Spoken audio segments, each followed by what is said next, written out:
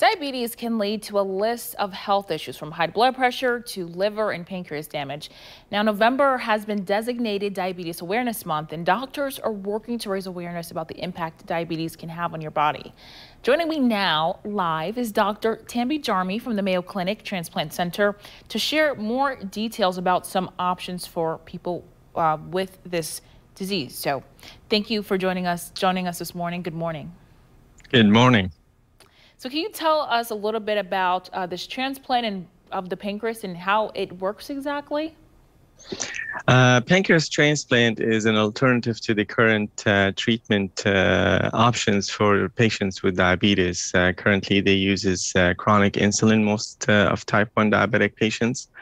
And the type 2 diabetic patients, they use oral agents to control their blood sugar. Pancreas transplant simply is just to replace their pancreas, the organ that's responsible for the insulins, with a new organ that works just fine and just normal and restore what we call normal glycemic status of the patient. So the patient will not be diabetic anymore and they will be cured from diabetes.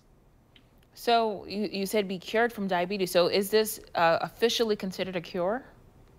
It is actually the only treatment right now that achieve the normal glycemic, which is the normal blood glucose that I have and probably you have.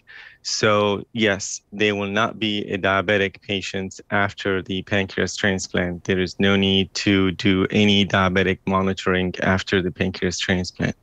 Wow, that is amazing because, you know, for so many years, people have been saying there hasn't been a cure.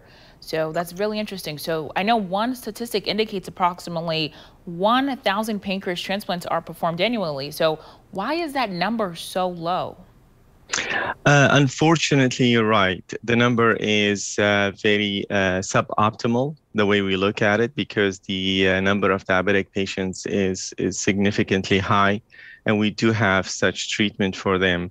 I think main issue is education and awareness. A lot of patients do not know that this treatment is available. They do not know transplant centers that in their area that could do pancreas transplants, such as Mayo Clinic here. So I think it's mainly awareness and education. That's the only reason that I could see why this is not a popular treatment option for these patients. Okay, that makes sense. So who would be a good candidate for a pancreas transplant?